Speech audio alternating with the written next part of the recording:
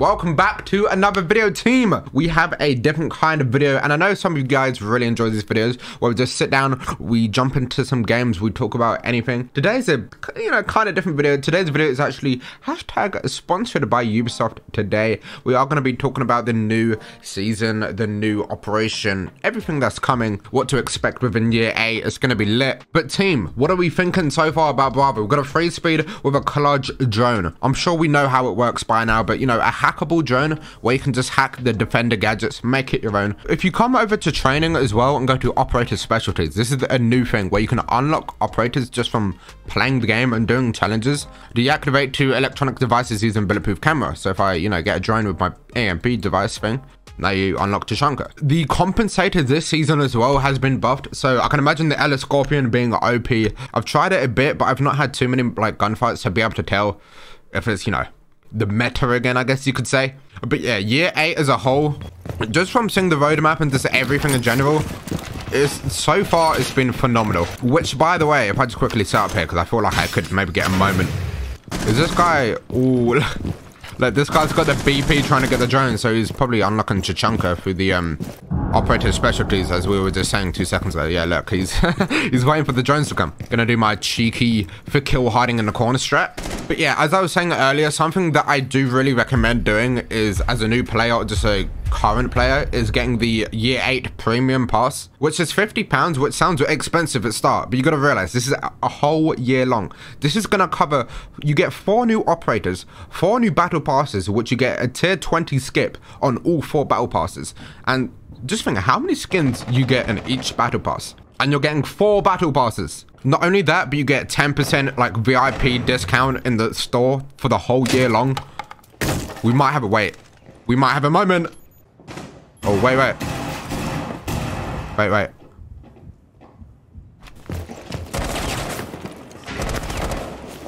Did they see me? Holy... Nah, Ella... Wait. Not only that, but you get a 14-day early access to each new operator as well. Which I just want to say as well, you have up until March 20th to get the premium pass.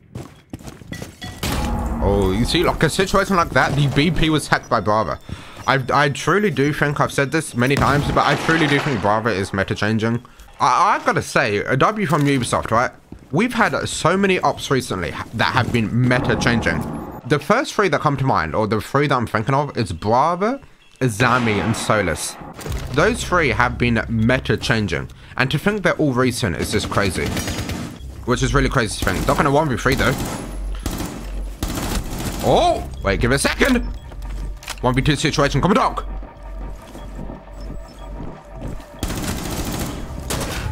Oh my.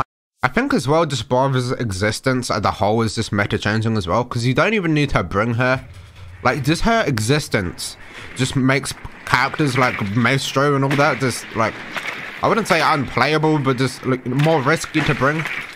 I've said this before, right? But I truly think attacker repick makes Bravo 10 times stronger. So let's say I was Maverick, right? And I'm droning around and I see that they have a Maestro, I see they have an Echo, I see they have an Ella. I can then attacker repick to Bravo, or the other way around.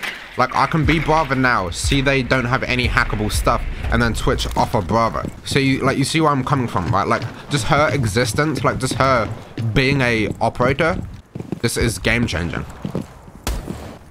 What is happening here, team?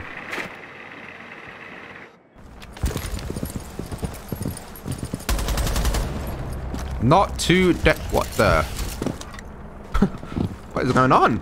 Mistaken the teammates for the enemies here, team. Right, we do have a mute jammer here. I wonder if we can... Ooh, you know what? Might be worth it if we shoot the door down. We might just be able to... hack that.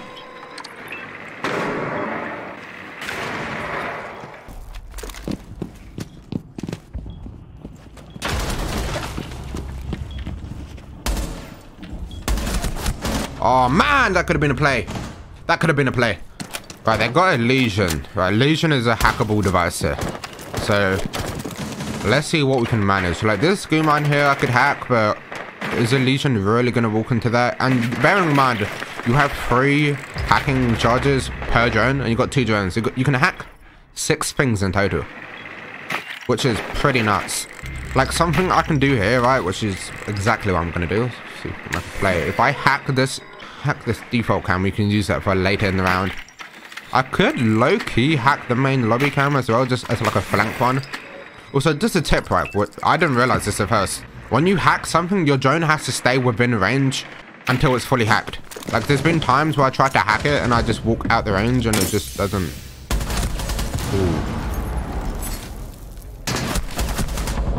Ooh, oh! Okay, we know one's there.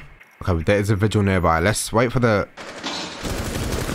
Like, that's what I'm saying. Like, if that wasn't vigil, I would have been able to use that. Ooh! Like, hacking that default cam to know vigil was coming down shower hallway. And just, like, oh, Bravo really is. I love Bravo. I can't get over Bravo, man.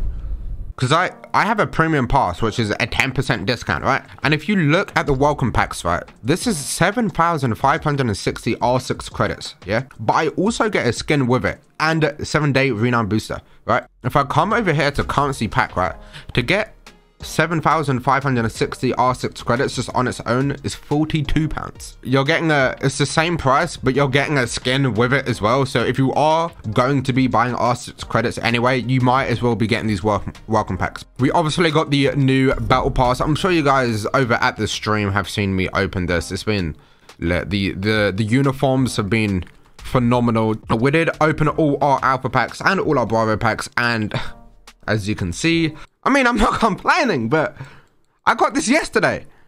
And I got black ice this morning. Look, I'll probably get another black ice. The game loves me so much. Oh! Yes! Man! Yeah! Our luck has been pretty good recently.